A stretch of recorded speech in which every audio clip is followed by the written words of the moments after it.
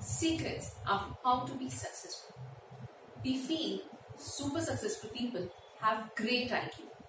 Elite performers are super smart. But research says you can be successful without having high IQ. You can have low IQ, still you can be successful. How?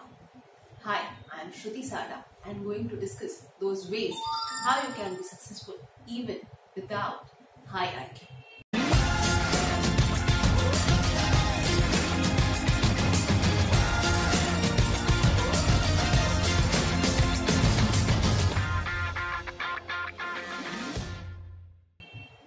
First, one of the way is 10,000 hours mark. What is it? 10,000 hour mark is more you do it and more is stronger you are getting at it. It is a hard working strategy. It has nothing to do with natural inclination which we have or which we generally think it is. But that's not true. It's about their efforts, their practice, put in time. You can do anything. It can be music, sport. It's more you practice, you get better at it. You think of any kind of skill, what you wish to do, what you want to become. If you are ready to put in those efforts, those hard work, it is training your muscles in brain. What is another step? Step 2 is emotional intelligence, your EQ.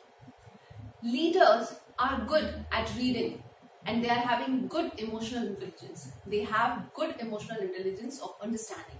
Leaders read well hidden emotions. For example, understanding smirk. What is smirk? Smirk is you say I'm fine, but you say with I'm fine.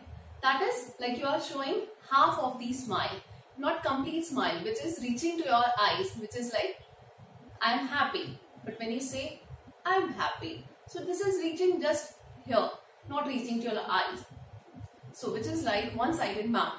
It is when someone feels you're not worthy of their time. It is indication of incongruency in words and expression.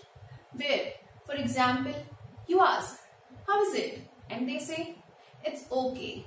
With a smirk, as successful people, you need to address the same distance at same point of time. Successful people can understand this and they address same. If they spot that unhappiness, you need to able to be a good or you want to be a good leader, you need to learn reading people and spot those hidden emotions and be a successful leader. To succeed at failing, yes. Research shows elite performer plan to fail. Yes, performers plan to fail 50 to 80%. The learning is be 50% sure only you are going to succeed. What does that mean? If you are 100% sure of success, then your goals are not hard enough. You are not coming out of your comfort zone. When you feel or think, oh my God, I'm not going to succeed at this, then you put that extra effort. You make it successful. Fear of losing fuel your success efforts. That is what elite performers do. Successful people do. One more thing you can do. You can have mentor, have team. There is a quote which says, if you want to go fast, go alone. But if you want to go far, then go together. Have a team and you'll be able to grow faster and you'll be able to go farther as well. One more thing you can work on or you can use. Use power of body language. When you feel defeated, lost, you cannot do anything.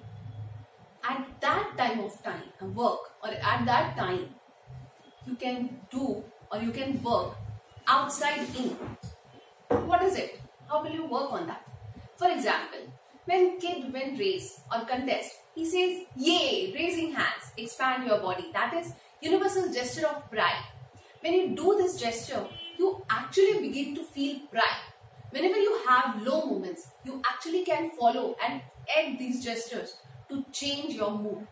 Similarly, when you are sad, try to smile. It will take away your sadness. It will help you to be successful.